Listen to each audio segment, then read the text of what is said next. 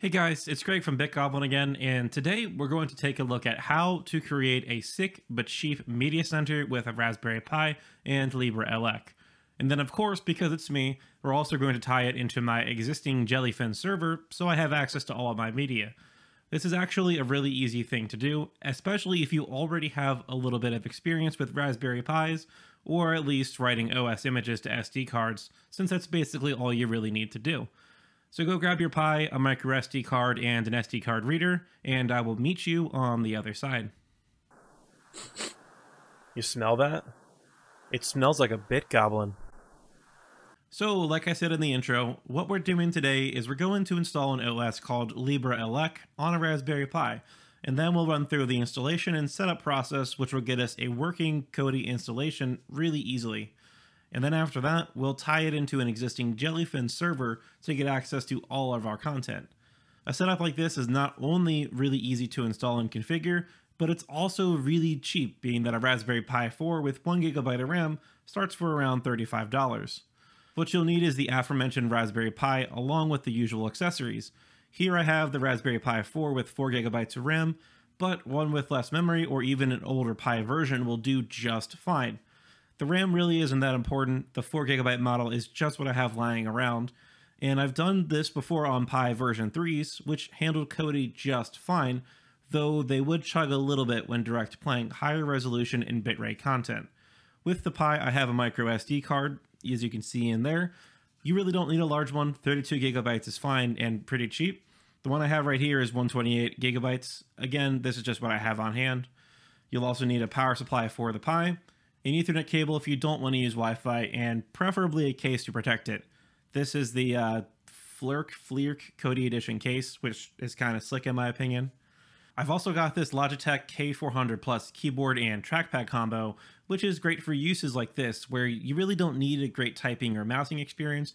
You really just need something cheap and easy to manage while sitting on the couch and browsing movies or whatever. I think I got this for something around like $40 on Amazon, so I'll leave a link to that Amazon listing down below in the video description if you're interested.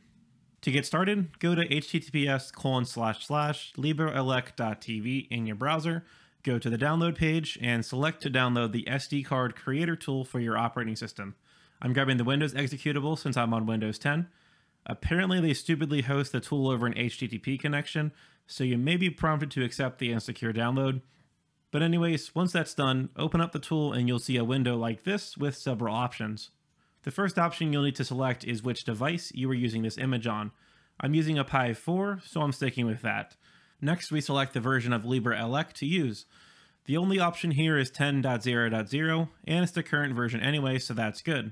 Now we need to download the image that we selected by clicking the download button and giving it a spot to put the image. I'm just going to put this here in my downloads directory, easy enough. Afterwards, the image will download and you'll see the file path field below this fill out. Note that if you already have an image downloaded, you can click select file instead of downloading a new one, so you don't have to download a new image every single time if you have a slow connection. Now we just need to select our SD card device, of which mine was auto selected, and then just click write. You'll get prompted that your card will be erased. Just click yes and the writing will commence. Once that's done, you can eject your card and put it in your Pi. Now you need to get your Pi connected up to your TV with a keyboard and mouse and possibly an Ethernet cable, and then just power it on. It'll take a second to expand the file system on your SD card and boot up. Don't be scared of all the text flying around the screen or the rainbow screens. Those are completely normal. After it boots, Kodi should launch and you should see a screen just like this. The first time setup process for this is actually pretty straightforward. You basically just go through several menus, setting things like your system language, system hostname, for which I'll set mine to Media Center, and if you're using Wi-Fi, you can set that up here. This page here asks us if we want to start the SSH and Samba services for accessing this machine. Since we're going to be using Jellyfin later, we do need to enable SSH so we can transfer over the Jellyfin repository plugin information. So I'm going to enable this now, and then we can disable it once we're done. Click Next, and then click Next again to accept the thank you screen, and then boom, Kodi has been set up. Now let's get Kodi integrated with Jellyfin. Strictly speaking, this is not necessary, and once you've gotten LibreELEC installed and Kodi set up, You can go import your media libraries from network shares or external drives or wherever you have media stored, and then just go on your merry way watching content. But personally, I've got a Jellyfin server set up, so I have an easily accessible central repository for all of my media, and Kodi has a plugin to integrate with it. So the LibreElec custom add-on repository does have a Jellyfin plugin, but for whatever reason, it didn't work for me. I don't know if it's actually a client plugin or some sort of server add-on somehow, but anyways, we're going to install the official Jellyfin plugin for Kodi. It's over on the jellyfin.org documentation site, the URL of which is a mouthful, so the link will be in the video description.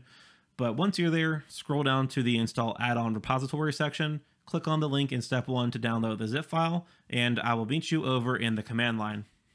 Once you're in the terminal, we need to copy over the .zip file to the LibreElec host.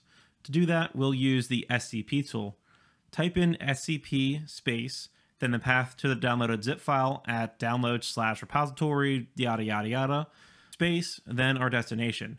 This will be root at IP address of our LibreElec host, and then colon at the very end. Note the colon, which is very important for this command. Hit enter, enter yes if you're prompted to accept the SSH key, and then type in the root user password, which by default is LibreElec, all lowercase. It shouldn't take long to copy over the file, and let's get back to Kodi. Now from the main Kodi screen, just go to Settings, Add-ons, and select Install from Zip File. You'll get a warning about installing from unknown sources is disabled. Don't worry, just click the Settings button, then check the box on the new window that pops up to enable installing from unknown sources. Now just hit Escape to go back a screen, click on Install from Zip File again, and accept the warning that manually installed add-ons won't automatically update. In the new window that pops up, select Home Folder and then select the repository.zip file.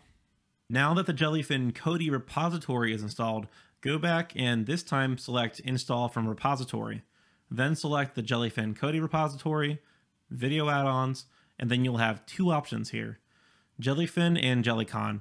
The differences of these two are explained very well on the wiki page, but the gist of it is that Jellyfin will sync the media on the Jellyfin server to Kodi's local library so that the sections for movies and TV shows and such show up as if it was a native media library, whereas Jellycon is more of a traditional plugin where you have to go to the Add-ons tab, select the Jellyfin add-on, and then you can browse your libraries that way.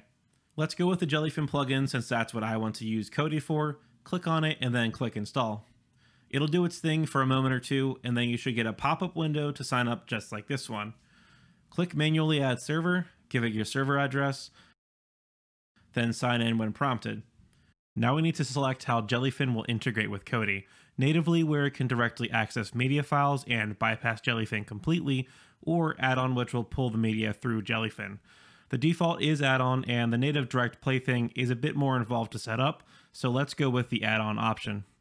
If you did this right, you'll get a new window like this to select which libraries to sync. I'm going to select all libraries, click OK, and boom. You can see in the top right corner that things are syncing. At this point, it might take a long time depending on the size of your libraries, but after a while, everything should sync properly, and you can start using your Pi to start watching all of your videos, TV shows, movies, or whatever else. Alright, so now you should have a Pi set up with LibreElec, so you can watch your movies, TV shows, and whatever else you have, and if you went through the whole thing with me, it's even syncing content from Jellyfin. And this setup can be customized and expanded on further with numerous Kodi plugins, which can add support for things like YouTube, Twitch, Netflix, radio stations, you can name it. Pretty much if there's any way of experience or viewing content, there's probably a Kodi plugin for it. And if you don't have the technical know-how or the interest in maintaining and running a server, you also don't even need to set up a Jellyfin instance to watch TV shows or whatever, since you can just mount a local file share or even a USB hard drive and import media that way. Hopefully this was as easy for you as it was for me. It takes a little bit of effort to get up and going, but really isn't all that bad for a very versatile and flexible system like this. It's also really cheap and can be had for around $100 with the Logitech keyboard included.